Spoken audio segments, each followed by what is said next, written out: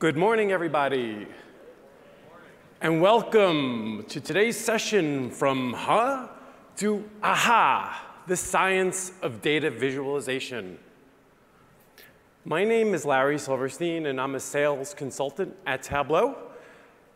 Next week will be my 4-year anniversary. Thank you. Prior to that, for 12 years, I worked at another business intelligence company. And they also had a dashboarding tool. And it let me do some somewhat silly things. I'll give you an example. We were working with a car company, and we thought, wouldn't it be cool if we made a dashboard that looks like a car dashboard? And we did that. We used things like gauges and meters and dials and all other kinds of embellishments.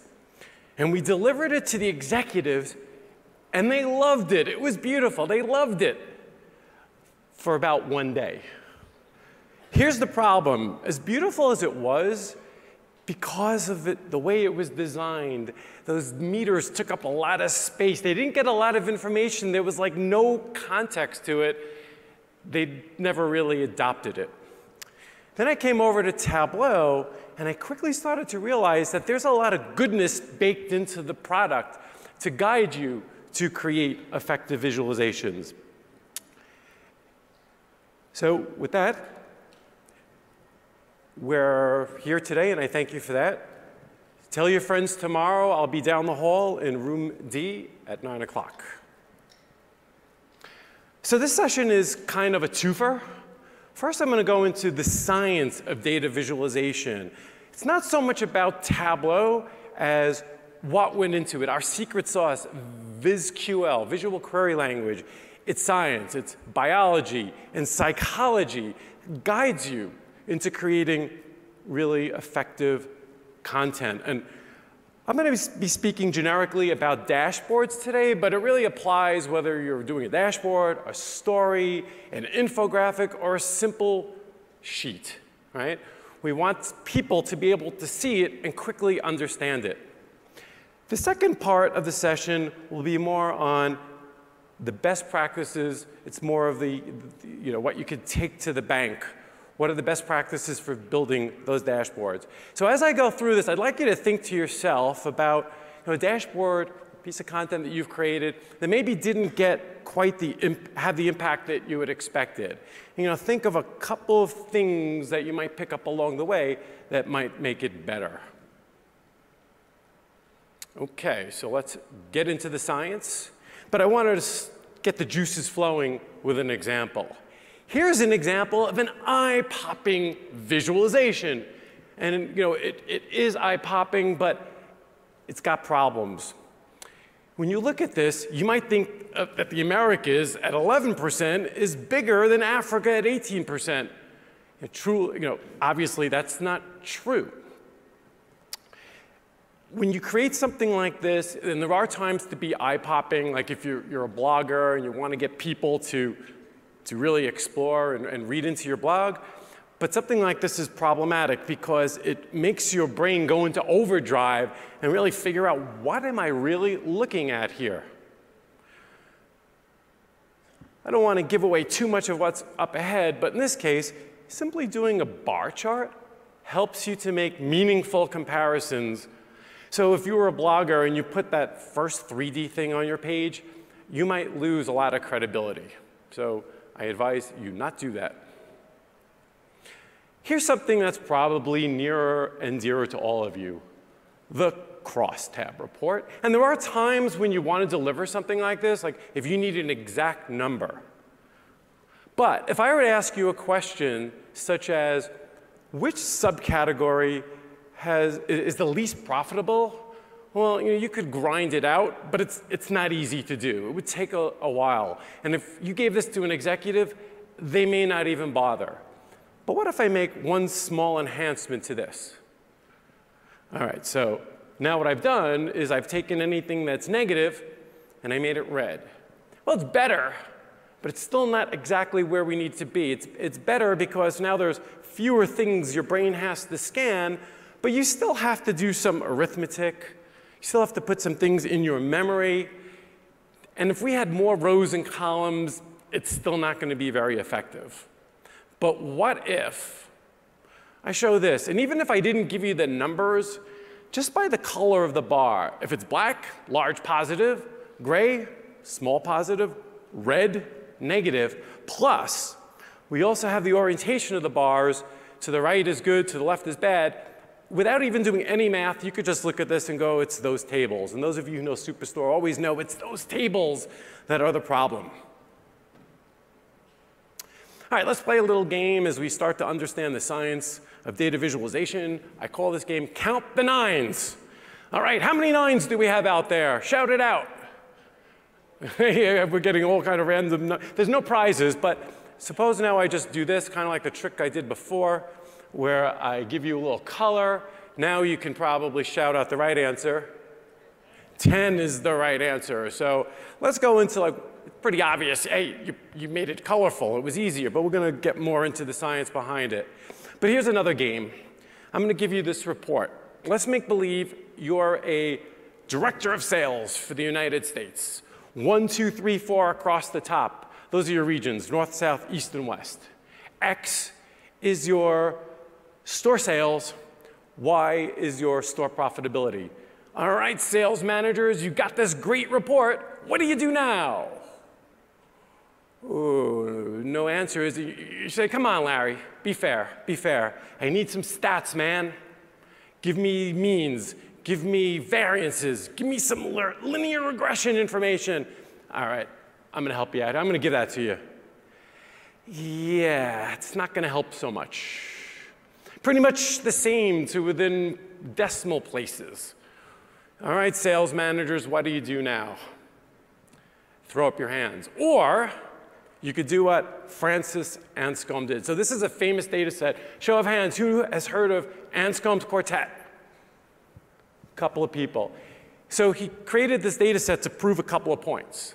The first is that to analyze data, you should plot it, see it visually. And the second thing is he wanted to show the impact of outliers on a data set. So now that you see it visually, if you're a store manager, you might look at the bottom left-hand quadrant and say, wow, look at that store that's all the way up there. We want to interview that person, find out what they're doing so well that drives store sales and profitability through the roof. Or in the bottom right-hand corner, we see a bunch of them above the line. We want to talk to them, try to bring up the folks that are under the line. And of course, as you probably know, and I'm preaching to the choir with Tableau, you might want to encode more information. The size of the circle could be the average discounts you're giving out. You might even want to drop in the categories of your products on color and get even greater insight.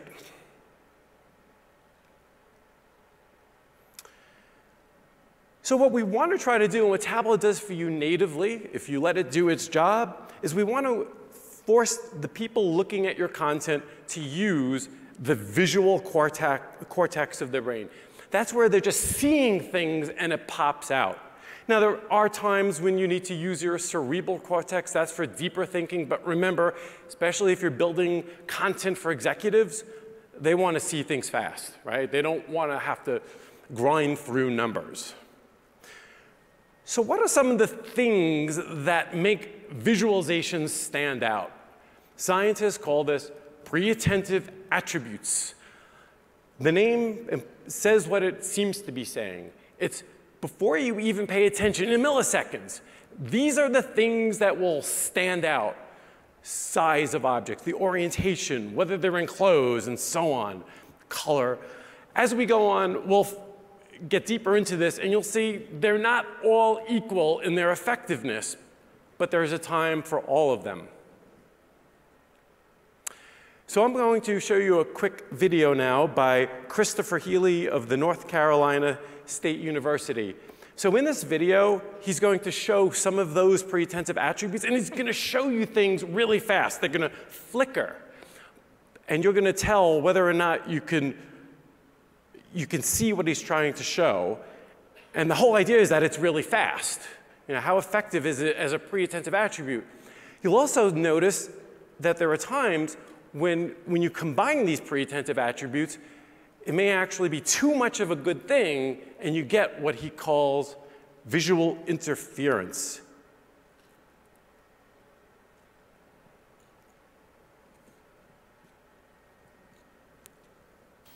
This video will demonstrate a number of pre-attentive features, tasks, and visual interference which can occur in the low-level human visual system. To begin, consider a simple target detection task. Try to determine whether a target red circle is present or absent in a sea of blue circles.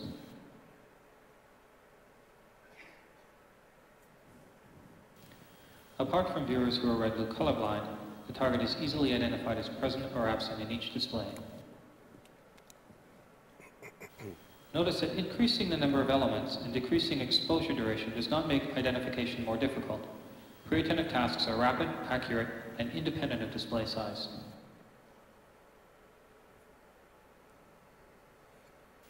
Other visual features are also pre-attentive.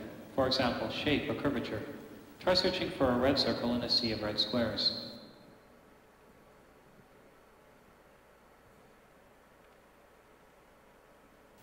Experiments have shown this task is also pre-attentive.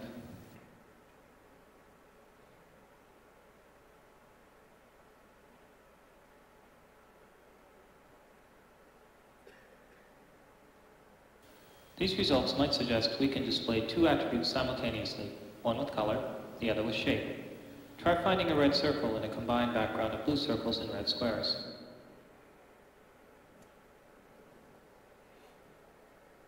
Put simply, this search is very difficult. Targets with no unique visual feature form a conjunction. Users must scan serially through the display searching for the target. This task is not pre-attentive and shows exactly the kind of visual interference we would like to avoid. Other tasks are also pre-attentive. For example, boundary identification. Try to determine if the hue boundary is horizontal or vertical.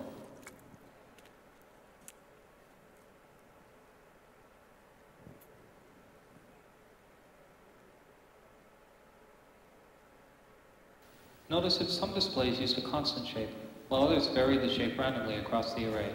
This has no effect on our ability to identify the hue boundary. Let's reverse the data feature mapping and try to identify a boundary formed by a difference in shape.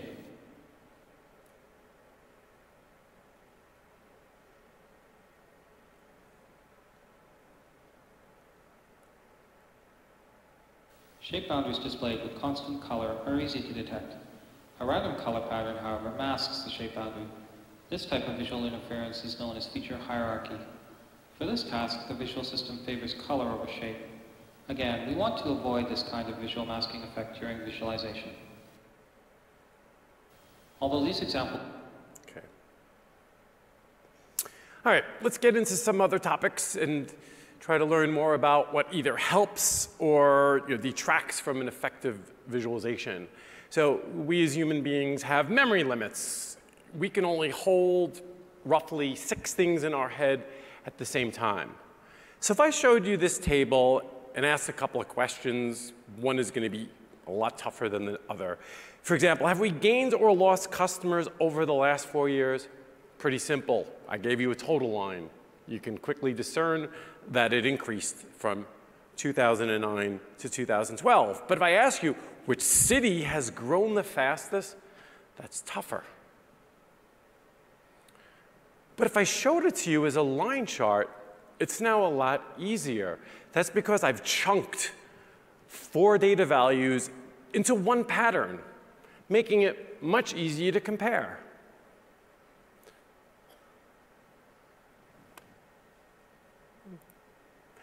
So to go back to the point I was making before, we went from 16 numbers down to 4 patterns. 4 patterns is well within our ability to remember things. So how do we overcome memory limits? I'm going to go through some examples of these. So this is something ripped off the internet. There's a fun website called viz.wtf, which is some really poor examples of visualization. Not to poke fun at the people. They're all trying to tell stories with data. They're just not doing it very effectively. So if I looked at this particular chart, I mean, first of all, it's kind of a pie chart, but then they do circles within circles. Now, if you're going to use a pie chart, I mean, you have so many slices, it becomes really hard to compare. And then you end up with pointers and a lot of text, and then you have to actually give people the actual numbers. So not terribly effective. And you'll notice there's a comment at the bottom. I didn't write this. This is from the website that says, classic case of would be better as a bar chart. Now, I didn't have that data, but for you folks, I lovingly handcrafted all the data, and I did exactly that. I turned it into a bar chart, and I tried to also do some of that silliness of the circle within circle, showing the total number of internet users, the high-speed internet users, and I used a different color to separate that from the countries. You know, and when you look at that original pie chart, you have India, and they give you the number, but then it says countries outside of the top 20 on the other side. You don't even know if it's more or less. But when I do it as a bar chart, even if I didn't give you the numbers, you can line it up and see that the countries outside of the top 20 is actually less than India. So proof that this was definitely a more effective visualization. Wouldn't you agree? OK, good. I also mentioned that visual interruptions can make people slow. I'll give you a real-world example. Let's start with something fun. I want you to study this picture, and I'm going to create an interruption. And I'm going to change something, and I want you to tell me what changed. Study. Here we go. OK? What changed? Any answers? It's not the same. Somebody said the same. Except, like, when I do this with other people, say, oh, you know, you changed the windows, the shading on the ground. Not at all. All I really did was gave a little haircut to the tree, right? So I hear some laughter, but it now plays a real role in Windows designing a dashboard, and I'll give you an example. So let's say you build a dashboard. It's really two different dashboards that will communicate with each other. So I'm looking at this dashboard, and I go to my consumer segment, and I see something that's not doing well in profitability, so I click on that. Then I click on the next bar, it's suffering in profitability. I go down to a point. And now I've got a hyperlink to show me the order detail, and I'm going to leave that visualization entirely and go somewhere else. If you knew your products really well, because we start with products, maybe you know what subcategory and what category they belong to. But unless you really took note of it, you might have forgotten what segment you started in. So what I'm saying here is try to keep all the information, if possible, on one dashboard. All right, let's get into some more topics. We're going to talk about color, how people like to see different data types, which chart types work better than the others, as well as layouts. And what I mean by layout is there like some kind of guidance on screen real estate? What gets the most impact? So first of all, when it comes to colors, I mean, Tableau gives you a lot of choices. But the experts in data visualization will say, try to use the more muted tones if possible, and stay away from emphasis colors. There's some issues with emphasis colors. The first being that your brain is hardwired to have meaning, semantic meaning to those colors. So when we see something that's in red, usually we think that it's a dire situation. If it's in green, we're doing well. But if you say, take that same dashboard, show it to someone in China, red actually means good fortune. Not great. So the second thing is that 1% of women, roughly speaking, and 10% of men are colorblind. The real term is color vision deficiency, but we'll keep it to colorblind to keep things simple. So here's an example where you might feel obligated to make your dashboard look more interesting by double encoding. But there's a problem here for the reasons I mentioned a moment ago. Because when you look at the chart on the left, I don't know about you, but my eyes get drawn to red. It's a warning color, but if that top number 400,000 is a good thing, there are some countries doing better than Slovakia and some doing worse. And when we see Czech Republic as green, well, usually we think good, but not necessarily. The scientific term here is double encoding. In this case, the position of the bars, we've sorted them, as we see on the right-hand side, using a muted tone is far more effective. It does not force your brain to try to decode the colors. So it's actually superior. You might think the left one is more fun, but it comes with issues. You might wonder, is there a time when it makes sense to color the bars for the dimensions like we see here? It could, like if you're grouping some objects or you had some kind of a hierarchy. Here we see items within the category. That's OK. That works. And if you're going to use a background, make it consistent throughout. Your brain plays tricks on you. So if I showed you this picture and said, which of the internal squares is darkest, you're probably thinking it's the one on the far left. But if I drew a border around it, you'll see that your brain was playing tricks on you. They're the same. And hold on to this one because this is going to come back to haunt us a little later. And much like our eyes and our brains can only hold like 4 to 6 elements at a time, when it comes to color, 8 is about the maximum amount of colors that we could really discern. So if we drop states onto the color shelf, as we have here, not really helpful. Earlier before, when I said overcoming memory limits, I talked about large legends. This is what I meant by large legends, not necessarily physically big, which is a waste of space, but I meant the number of things in it. This is more helpful. We've got less than 8 colors here, and now you can actually see patterns emerging. It's useful. So the different types of data, and we'll talk about the best ways to look at them. A couple of qualitative types. One is nominal, names of people, places, your favorite beers. An ordinal, like the medals in the Olympics, or survey data. Love it, like it, hate it. And of course, all important quantitative data, your measures, whether they're in raw units, or dollars, or percentages, or pounds, right? How do we encode that? So this is a hierarchy, and it's a generalization. And going back to this slide, there are some times when color might work better than position, but in general, it's position, color, size, and shape.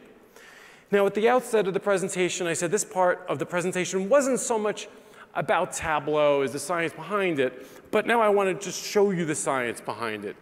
So you feel confident knowing you get a good viz. So if I just go into Tableau, double-click on sales, it puts it up for me on the row shelf. Column and row is your position. Remember the hierarchy? Position is number 1. That's by design. The column and row shelf is front and center. And we read left to right, top to bottom. The next would be color, and then size, just like in the hierarchy. And if I went into the shape, the 4th thing. Now, here's an example where maybe we get some of that visual interference that Christopher Healy talked about in that quick video. It's getting a little rough to understand. I mean, there are times you can use the shape, don't get me wrong, to make meaningful visualizations, but here, not so helpful. Now, what kind of chart should we use? And again, these are generalizations, and one thing I try to tell people, especially when they're new to Tableau, is, look, you're the person who has to get the story across. So choose the chart type that tells the story the best, but there are some great defaults in Tableau. In general, if it's time, we like it on the x-axis, if it's location on a map, and so on. But you won't break your data, and Show Me allows you to quickly iterate and see which type of chart is the best one to tell your story.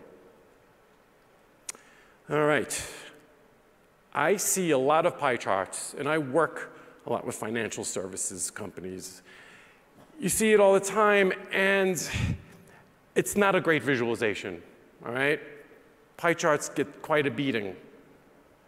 In fact, one of the earliest versions of Tableau didn't include a pie chart, and our customers were asking for it.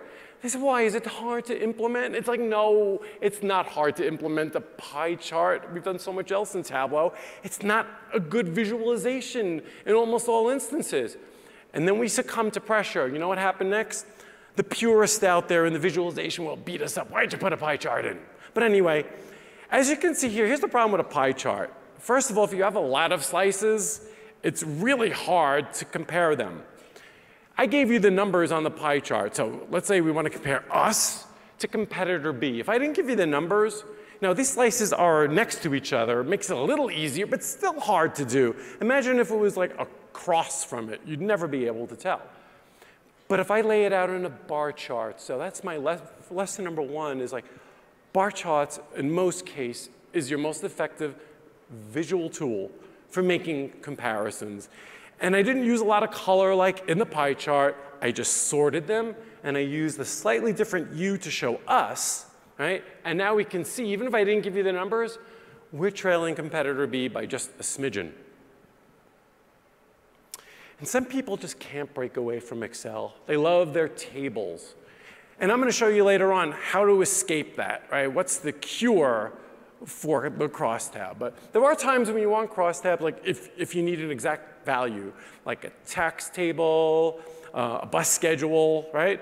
But, and again, I'm probably preaching to the choir, in most cases, charts are better than tables for spotting trends. Now, I'm not showing you every value like I showed you a moment ago. This is probably the average across a year. But don't forget that you can use things like tooltips to show additional information if people are really curious, or, and I don't want to go ahead too far, something called the guided analytic for getting the actual detail. When I started, I talked about that car dashboard, which had gauges and meters and dials and chart junk. Stephen Few, one of the experts in the industry, he claims to have developed what he calls the bullet chart. That's in Show Me in Tableau. Much more effective because it gives you context. The length of the bar, or the thick part of the bar, is the performance measure, your actuals. You get a comparative symbol marker. Maybe that represents last year, perhaps it represents a goal that you're shooting for. You get a title, so you know exactly what it is you're looking for. And then you can use background fill colors to give you qualitative ranges like bad, satisfactory, and good. And you could line these puppies up in a very succinct fashion, show it to your executives. They'll be able to see where you're above or below very quickly. So as much as I love and admire the bar chart, when it comes to showing data over time, it's not as effective as the line chart. The problem is that the weight and the size of the bars hides the patterns underneath, where a line chart is much more effective. Now, on the same token, line charts are usually, I don't like to say always, usually more effective only when you have time. But I do want to make an additional point about lines. So in the chart a second ago, let me go back, when I show you the line chart, notice I didn't actually do the points.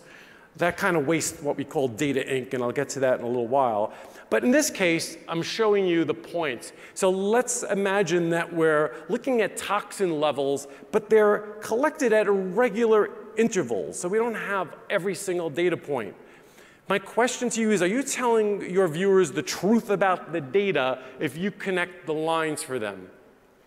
The answer is probably not, as I show you now on the left-hand side. That's the actual data. So as much as we like line charts over time, my lesson here is that if you have irregular intervals, better to use what we call a dot plot, like we see on the right, because then you're not forcing people into making erroneous conclusions. And being in this industry for a long time and having worked with products that create 3D, I now know better. People always say, oh, when is Tableau going to have 3D? And I tell them, don't wait for it. Don't hold your breath. The reason is that it suffers from a problem called data occlusion, which means something is hidden. Now, I'm not going to do it now because I'm going to hurt myself, but when I do this presentation, I'll often stand up on the lectern, and I want to look down at December of 1900, because I know there's data there, but I just can't see it. And some people may say, well, there are tools which allow you to spin the 3D object. That's great, isn't it? And I say, not exactly, because remember I talked about not creating interruptions. As soon as you spin something, now you're hiding something else. It's hard to show something that's truly 3D on a flat screen. Tableau recommends you create what's called small multiples. It's unique to Tableau. It allows you to see multiple dimensions at the same time, and nothing is hidden. I can see every single data point, and I can also see patterns. This is the same data on the left and right. I hope you like the one on the right better. Please say yes. Okay. All right, maps. If you've got a geography, it's probably a no-brainer. If you've got states, countries, cities, zip codes, maps are great, right? Usually, you see, here's the problem with maps. And I shouldn't say it's a problem. I don't want to discourage you. They're awesome. But think about what I talked about, that hierarchy before. Because you're using a geography, you've now lost position and length, because the position is actually the location, the latitude and longitude, and you can't use a length of a line. So you have to go a little lower in that hierarchy to size and color. And our brains can't do as great a job looking at sizes of circles or color hue to get exact details. But maps are awesome. You do see trends and patterns, okay? But I'm just saying a little bit of a warning there. When you have one measure, you can use what's called, in Tableau's show me, it says filled map, or you can use the scientific name and impress your friends, choropath maps. It's hard to say.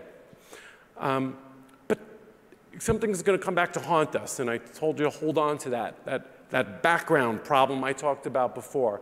So look at Texas, for example. It's dark green. The states around it, your brain is going to have a little trouble tabulating, like, how light is that really? So just remember that problem, and in fact, you might want to always use a symbol map instead of a filled map. It's, I leave that up to you to decide what tells your story better. You definitely need a symbol map when you have two measures. Another problem with maps is think of projections. As a kid, I loved to play the game Risk. Anybody play Risk? Remember Greenland was like the key to winning, right? Well, on a projected map, Greenland looks bigger. So the color that you might throw on a filled map might make you think that Greenland is, the biggest rock star in the world and Rhode Island isn't doing anything. So remember the projection problem. You might want to consider using symbol maps more often. But it gets really exciting with Tableau because maps aren't limited to just cities, states, zip codes. Anything that can be drawn on an XY coordinate system can be a map. Our company is based in Seattle. They had a brag. This is their content. They had a brag about Felix Hernandez of the Mariners pitching a perfect game. But it's a great example because here, the strike zone is a map where you're using the colors to tell if the batter swung, if it was a called strike, and so on. So just think of the opportunities that you might have, whether it's like looking at your plant floor or what have you. You can create anything as a map. I've seen dentists use a map of the mouth for their patients to show where they have cavities. Okay, let's get on to screen real estate. Where should things go? So in general, and I always like to say in general, in the Americas, Israel would be the opposite, but here in the United States, we usually look at things top to bottom, left to right. So the emphasis quadrant is the upper left-hand corner or something that's in the middle. So if you got the most important KPIs, you want to get that across, put it in the high emphasis zones. And I'll just say this one thing. Most people put a logo in that spot. And that bothers me because, especially if it's an internal dashboard, you know what company you work for, right? At Tableau, we have millions of dashboards, as you can imagine. I don't think I've ever seen a logo on any of them. So this is a generalization, but now I'd like to play a very quick snippet here. It's just a screenplay and you can go to our website and see all the research. I just did a couple of examples from the Tableau Research and Design System where they wanted to show what's the impact of using big font on numbers. So I'll just play this through. And you can see the eye scans. That's what they did. They captured what people are looking at. And what they found is that visual attention is paid to very large font. especially early in the viewing sequence, like the first time that something is viewed. So the lesson here, if you want to get a number across, make it big. Maybe not that surprising, but it's good to know. Now, I talked a little bit about different chart types. So I'm creating a dashboard. Hey, Larry, should I have like 15 different chart types? Bar, line chart, heat map, regular map. Well, you don't want to make people's brains explode by having too many things. But there is something to say about using the same thing over and over, and it's the only thing. So that's what this one is proving as we look at this particular eye scan, which they use the term repetition fatigue, which means that attention wanes based on left, right, and up-down sequence. So you might want to mix it up a little bit. I think that's the lesson that they're trying to tell us. And understand, again, that the most important thing should be earlier in the viewing sequence, which means upper left-hand corner, right? And then moving to the right. OK, so that was a lot of science, and there were some practical things in there as well. Let's now get into the meat and potatoes, the best practices. We're building dashboards and, like I said before, other kinds of content. So I'm going to refer back to our friend Stephen Few, one of the experts in the industry. And I'm going to use a pretensive attribute of color to highlight on what he says are the most important things. It should be visual. It should have the most important information. It should be on a single screen. And people should be able to monitor it at a glance. And now kind of a rhetorical question. Are all dashboards the same? Of course, the answer is no, but I want to explain a little bit. So Andy Kirk is another expert in dashboards and visualizations. He says there's really two types of dashboards, exploratory and explanatory. I'll give you some examples. Here's a typical exploratory dashboard. You probably build these yourselves. Pretty common. You got those nice big facts across the top, lots of charts, quick filters. You could probably click on the dashboard and filter some more. The point here is that it's neutral. It's not doing anything other than saying, I'm here, go find the story and the data yourself. Right? Very effective. The other type, and this is an unfortunate story, but it's a very powerful one, is explanatory. It's like an op-ed piece. It's opinionated. You're trying to get people to come to your side. So you'll notice here that it's called Iraq's Bloody Toll. And notice the effective use of, it looks like red dripping blood. Now the person who authored this did something that is usually a no-no, because they actually flipped the axis so that the bigger numbers are on the bottom. But in this case, it's probably pretty obvious that it's the biggest value, because that's the point they're trying to make. But because this is opinionated, I can actually tell a different story with the same exact data. For example, if I take it and I flip it, and instead of calling it Iraq's Bloody Toll,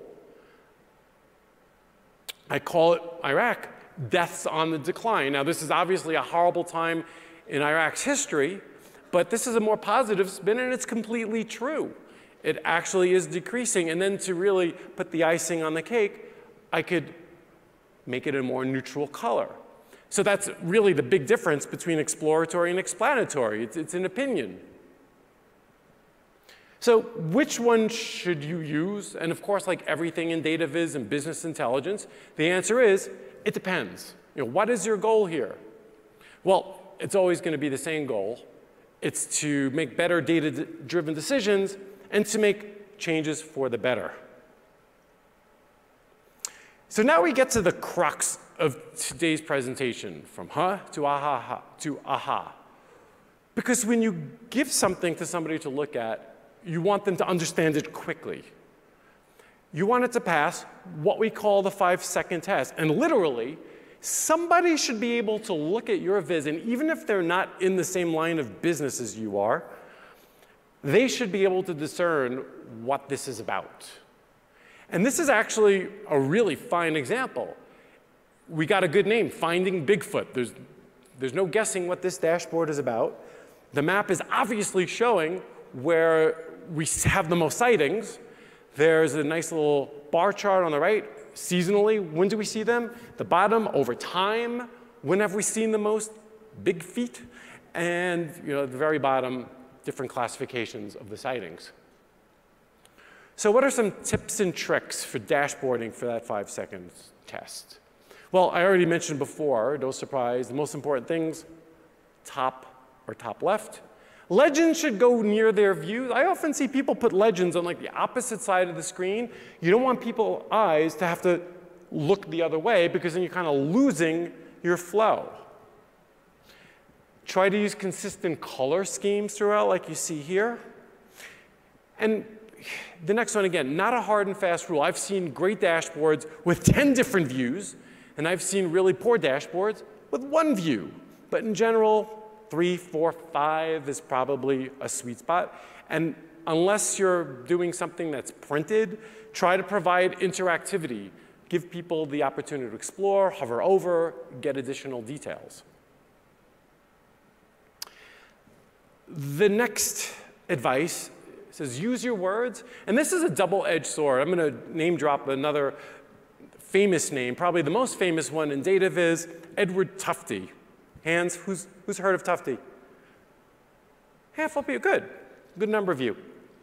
He talks about something called data inc ratios.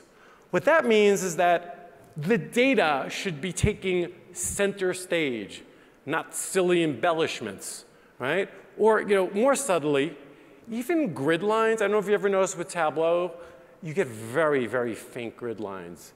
Right? BI products of the past made them very dark, and even bars had lines around them.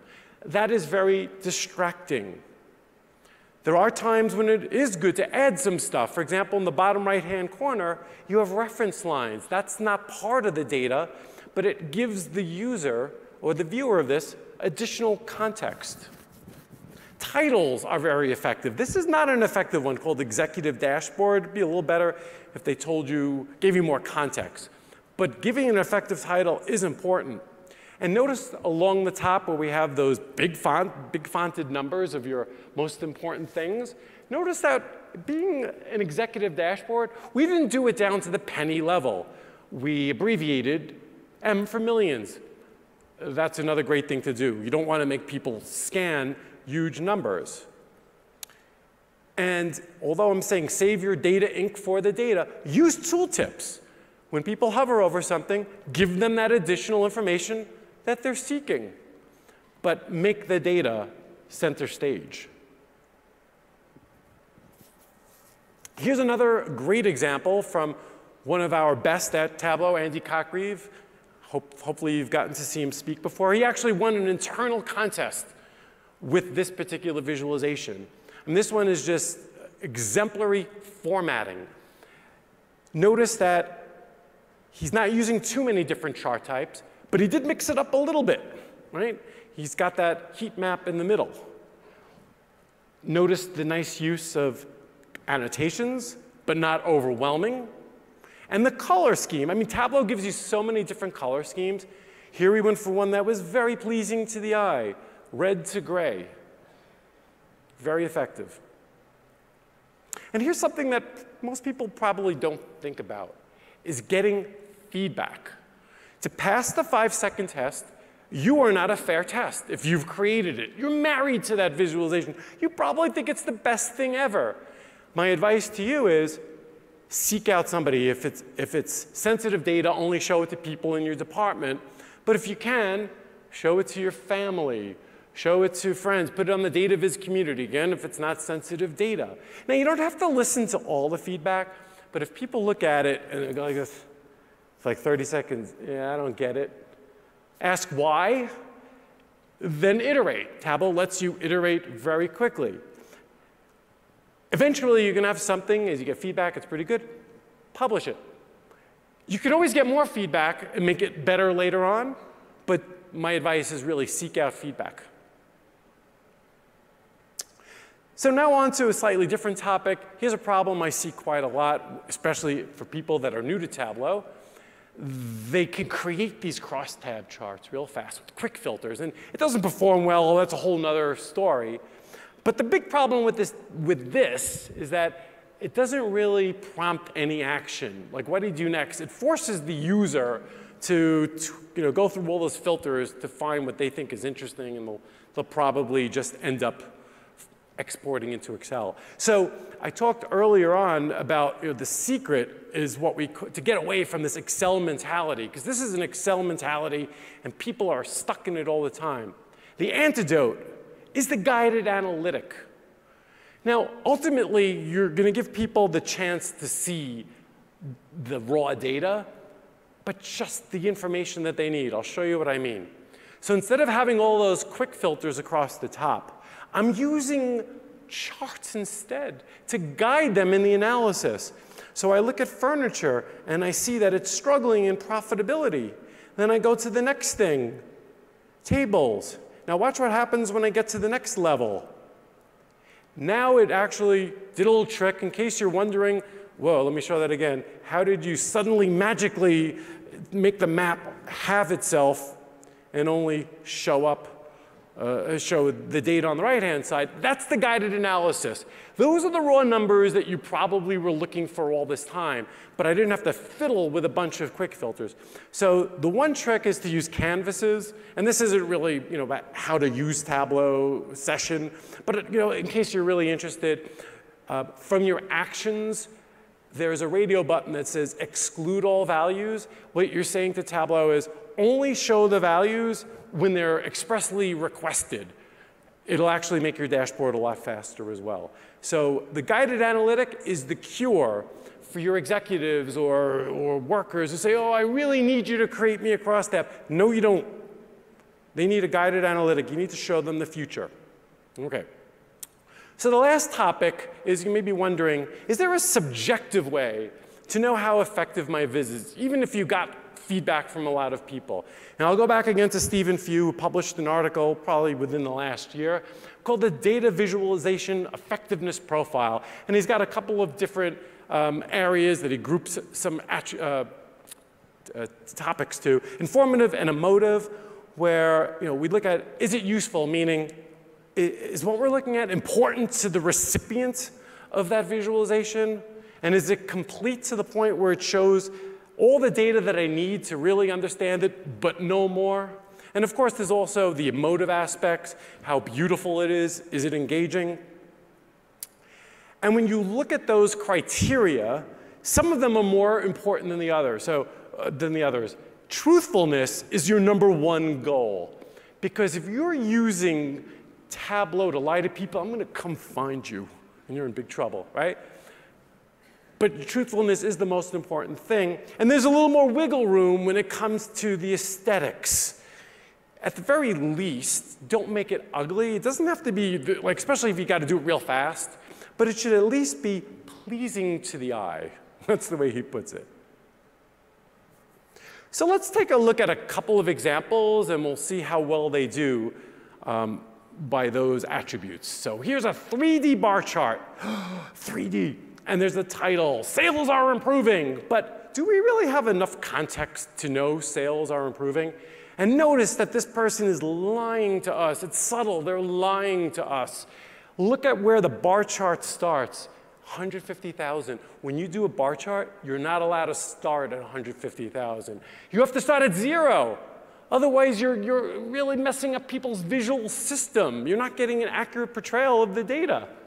How did this one do? Not so great on the truthfulness aspect because of that, as well as the fact that you may need more information than just revenue numbers. Also, for all we know, I'll go back, maybe the company acquired somebody else, and in the last 4 months, it just looks like sales are much better. How many of you know the Menard example, the classic example? From 1869, probably before he had access to Tableau. He put a lot into this visualization. The thickness of those bands is showing troop strength. The color is showing the direction, going from Poland to Moscow, and then black is on the way back. He's got temperature, he's got dates, he's got it all going on in there. So how'd he do for 1869? Pretty good. Now, he took a little ding from Stephen Few on intuitiveness, but because it's so engaging and the story is so rich, you take the time to figure it out. You might also have to learn French, but that shouldn't be a big barrier. All right, so that's what I had for you today. Here's some recommended readings. I've mentioned a lot of names today, Few and Tufte, and there's ones from people that are here today like Cotgreave and others, and Albert Cairo, and there's lots of books out there. So I hope that as you reflect on this, think about it, something that you've created, and go back and what are a couple of tips? Get feedback from people, and then apply a couple of tips. So what I'll do now is, I got to ask you to please complete the session survey. I come from the East Coast in New Jersey, and I work out of the home office, and if I don't get good grades, they're not going to let me out of the house again. So no pressure. No pressure, but no, I do, please, I need the feedback. So we have some time for questions. There are some microphones that are up there. As people might be thinking about some questions, I'll start with one that I hear quite a bit. People sometimes say, it's like, look, I got two measures I want to plot. One of them is huge, and the other one is much smaller. And when I show them, let's say on a line chart, the one at the top is great. I get to see a lot of stuff. The one at the bottom looks like a flat line along the bottom, right? Or if I'm doing a bar chart, you get a huge bar and then something that you don't see anything. What do? Some people will use a dual axis chart. The guidance that I get from the readings that I've done are, they're okay, dual axis. You know what I'm talking about? We have two separate scales on the left side of the chart and the right side of the chart. But sometimes people that don't understand visualization might draw erroneous conclusions, like they may see some kind of correlation between the two. That doesn't really exist. Now, if you believe your story is told well and served well by dual axis, go for it. But don't be afraid just to have the two charts side by side or top to bottom. Tableau lets you do that really easily. Sometimes it's just better to break it out into two separate charts. Some people like the idea of having a bar with like a gap, like, oh, we're jumping from 500 to 1,000,000, so you can see the smaller values. But again, you're just fooling people. They're not going to really be able to appreciate the immensity of the bigger value. So break it out. Anybody? I can't even see. Are there any questions? All right. So again, I hope today was useful. Please go ahead and hope you can apply this to your day-to-day work. Thank you, everybody.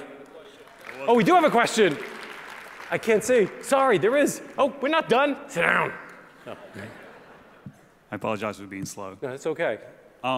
So what kind of weight would you give to, for example, like corporate branding? A lot of times corporations may have certain colors that they're used to, and that's OK to use, I guess, for emotional purposes because we're familiar with it. But at the same time, it may break some of those natural rules. Don't use red for this. Don't use blue for that. Yeah, I get that. Yeah, so I work a lot with financial services, and they lock it down too. So my advice there is, you talk about branding, is if it's an internal piece of content, if you have to have, maybe don't do a logo at all, or put it in the right corner instead of the left one where it doesn't take that center stage. The same thing also when it comes to the color schemes, is you might want to consider that only if it's going to be externally showed to clients. I know that there are certain rules you have to do. So, I mean, that's a tricky one. But some of my customers, over time, what they do is they show what a visualization might look like with other colors, see how much more effective this can be, right? And then they might say, all right, for internal use, we might be able to allow other colors. But when you have the corporate branding externally, you got to stick with it. It is what it is. Does that help? Yes, thank you. Good. Anybody else? Yes, I have a question. Hi. I guess this isn't more in terms of the design aspect, but I guess more in terms of change management. If you have dealing with leaders that are just used to seeing metrics or KPIs in a very specific way. Yeah. Is there any tips or advice about trying to change their behavior, or I guess trying to have leadership buy into a new visualization? Because sometimes when you're trying to go from the bottom up to show something that is very useful, but if leaders aren't used to seeing that, usually gets shot down. So just seeing if you have any advice about that. No kidding. I actually, if in case you didn't answer, if I didn't get any other questions, that was my question number 2 to get people going. How do you break away from that? My advice to you, and this is really effective, is you know when you publish something to Tableau, you can actually see what people are looking at, right? How many views you might get. So I would say use what's known as marketing A/B techniques. You know what that's about? Where create the dashboard that the executive expects, as crummy as you might think it is. It looks like Excel with lots of crosstabs. Give them that. You might even do A, B, and C.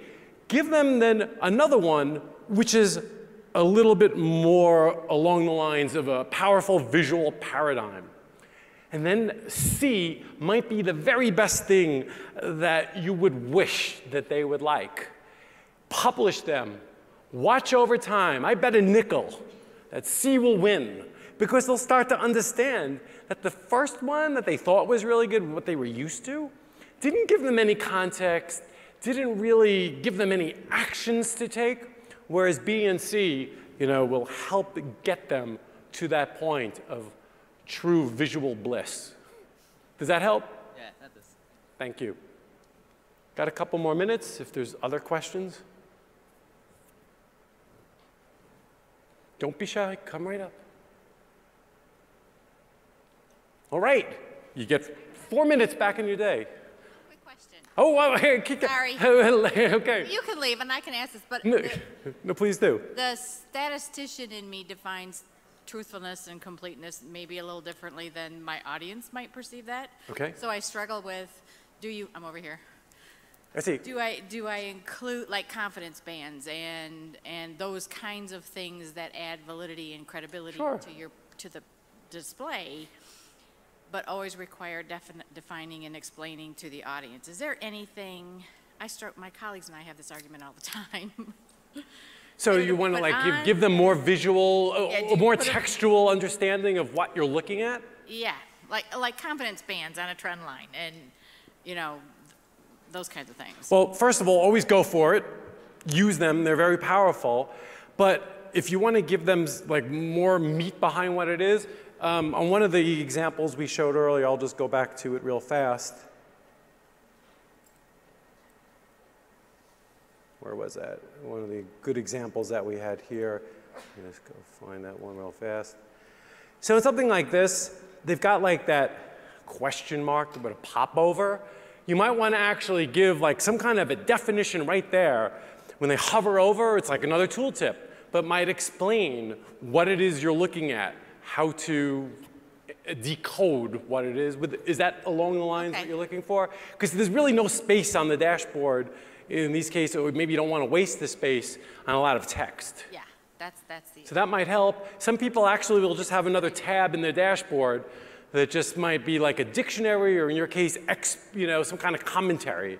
You might want to just have another tab entirely, depending on how complex it is. Okay. But use the tooltips, if you can. That's a good idea. Okay, thanks. Great. All right, now you get 2.5 minutes back. Thank you, everybody.